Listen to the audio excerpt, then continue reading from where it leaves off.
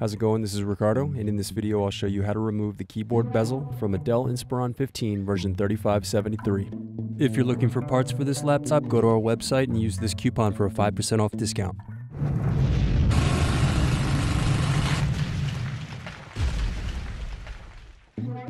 Slide open locking mechanism and remove battery. Next, use a plastic scribe to release tabs and remove keyboard bezel.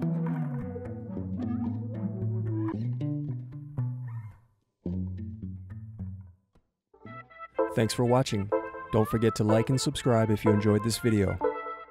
And if you need more, check out this playlist to watch other tutorials for your laptop. You can also click here to find parts for your laptop at partspeople.com.